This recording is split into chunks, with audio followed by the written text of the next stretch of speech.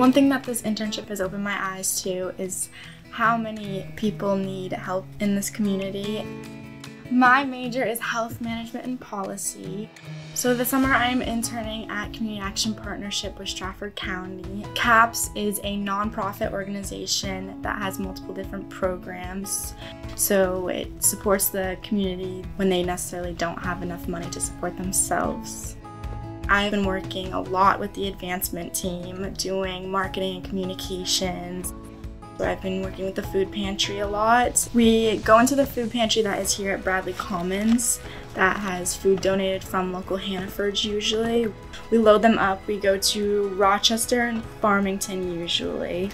Going out and meeting clients and having that one-on-one with them and hearing their story and everything has really put into perspective what we're doing here at CAPS and what I want to continue doing in the future with regards to helping people in my community.